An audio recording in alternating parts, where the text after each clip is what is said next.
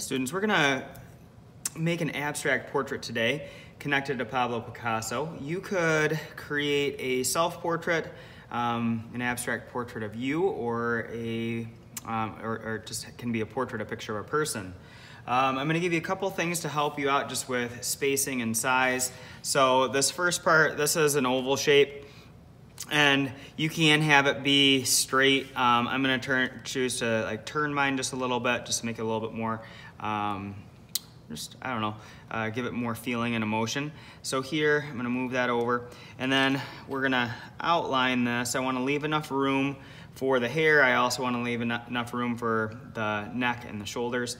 So I'm going to lightly trace this because some of this I might end up erasing. So trace that out. Then there's also a silhouette. Now you can use this and then you can exaggerate it and change it, but this is there. I can have it be this way. I could flip it over and have it go the other way, but one of the reasons that we're using this silhouette is because Pablo Picasso would often do his portraits with multiple views. So it's like a side view and a front view all in one. So I'm going to outline that. And once that's done, then I would like you to make sure that you're making things that are big enough. Because if you don't make things big enough, then it's going to be hard to paint this. So when I'm working on this, the pencil part should be fairly quick. This edge of the nose here, I'm just going to kind of create a curved line so it does look like it's kind of pointed to the side.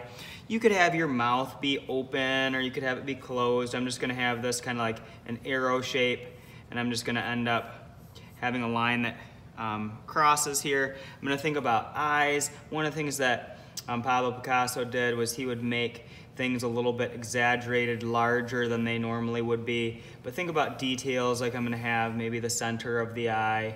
And I'm keeping it big enough to think, am I going to be able to, will I be able to paint this? Thinking about additional details like eyebrows and ears. Now, if I want to change this shape a little bit, like say I want this to not be as round, you can always kind of just change your shapes a little bit. If I want it to be a little bit more angled, or Pablo Picasso was famous for doing cubism, so you can change those shapes a little bit as well. Now, once I'm done with this side, I'm going to think about adding the other side of the face. I could go with the same exact shapes, but here I'm going to choose to go with something that's a little bit more rectangular as another eye. I'm going to do kind of like a square shape with maybe a curved shape inside, maybe a rectangular shaped eyebrow, and I will put an ear on this side as well. Now once I have these shapes on here, I do want to think about doing the neck. You can think about your clothing. Maybe I'm going to have a shirt like I'm wearing when I teach, like a collared shirt. I'm going to have this kind of cross over, and it's really imaginative. So it could go right off the edge of the page. Maybe I'm going to put a button on here, maybe a pocket shape. I'm going to add an extra line just so it'll be easier for color. When this is done, I would like you to think about additional things like the hair. I could do, I'm going to do a hairline here, so it's going to actually cover up the top of that. And then my hair is kind of spiky, so let's make this maybe a self-portrait. I'm going to do a line that kind of comes up, and have that kind of come over here, and let's go with this too, and maybe an extra line. Now if there's a line here that covers the hair covers the top of the head, you can always erase that so then the hair looks like it's on the top of the head. A couple of additional things that are good things for spacing would be doing an eyelid. That could be a good way to use space, or like a cheek shape. Then this is going to be able to add extra color to it. So maybe I'm going to have a cheek shape over here, or maybe an eyelid shape there too. If you did want to add any, eyelashes or something, it's exaggerated. Once I have my shapes on here, I do want you to add I'm gonna say 4 or 5 lines. 3 could be okay depending on the size. They could be going straight across, they could be going vertical. I'm gonna have mine look like it's kind of going like down a hallway where these lines are gonna start off wider on this side, but then they're gonna be skinnier here. So that's 1 line, 2 lines, 3 lines. Let's add a 4th line up here, okay? When you have that much done, I do want you to make sure that you put your name on the back because, and I'll tell you when it would be good to do that, but I would like you to make sure your name is on it before we start painting, and you can write your class code on here as well. Now, once you have that ready, then I'll give you a paintbrush. I'm glad that I made all of my lines big enough so that it's gonna be easy to paint it, that things are not too tiny. So here, you really won't need any water, but it's okay to get just like the tip of your brush wet. Don't rinse it all out. And you can use this just to use a little bit of paint. You don't want too much on your brush. And you just want just the tip of your brush touching. So here, I'm gonna barely touch it to the page. I'm gonna paint part of a line, then I'll dip it back in. I'll paint part of a line.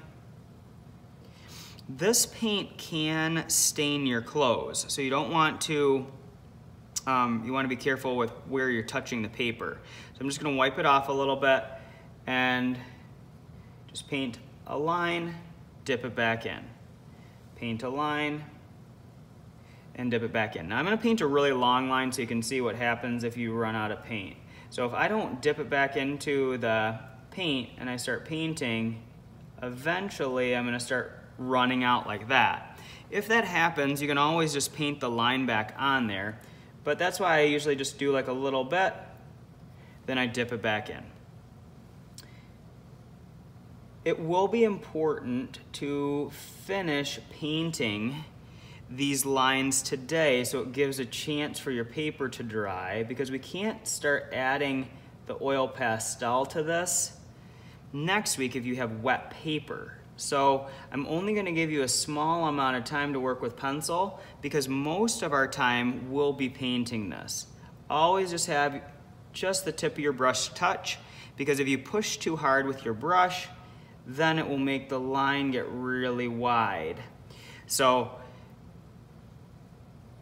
if the line gets too wide, it's gonna start to cover up some of your things. So here, just take your time, paint your line, and dip it back in. Just paint a little bit, and you'll keep going. Now,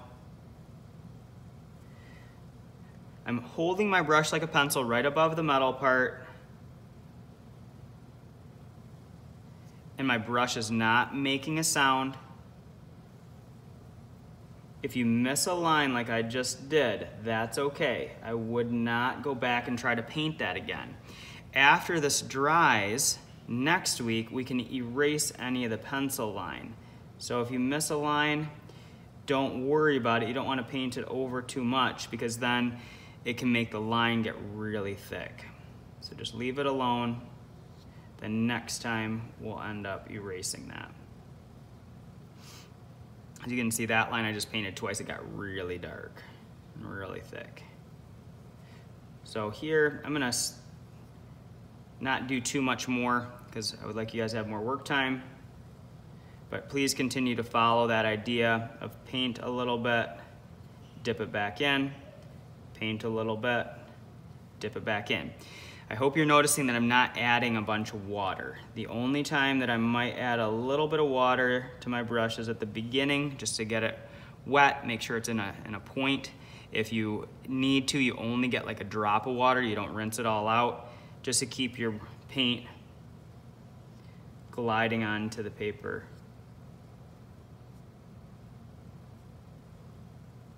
So that's almost too many lines. It started to get a little bit scratchy. A scratchy line. So here, I'm just gonna continue. Once the face is done, we will paint everything else. So I'm gonna paint today the shirt. I will paint the lines in the background, but I'm gonna stop mine here after I paint one of these lines in the background. And then if you get a little bit of paint on the table, we'll need to wipe that up because this paint can stick to the table, and we already said it can make your stain your clothes. So I would paint the pocket, the buttons, all of these things, the other side of the neck here, and the lines in the background. One last little thing I wanted to show you. If you're doing girls' hair, you can see I already drew this out, but whether it's straight hair, curly hair, some of these lines are kind of fun to paint. Just kind of fills up that space. These lines are really a long line. So here, we gotta make sure to use enough paint, and I'm just having these lines just do a little bit, and then we'll go around that loop. But this can be kind of a fun way to do a female self-portrait, or a female portrait, or it could be a self-portrait. Just using some of these lines to kind of fill out that space. You can see I don't have a lot of line to do in the background because the hair is using up so much of this space, but that's okay. But you can see how the hair kind of frames the face, and then these lines that are here that are pencil, I would end up erasing next time, but this is a good way to kind of fill up that space. So let's have fun working on these. We'll get the painting done so the next week we can add some oil pastel to them. Oh, also at the end, when we're totally done, then you can put your brush in the water. Do not put it all the way in the water until we are finished and it's cleanup time. Thank you.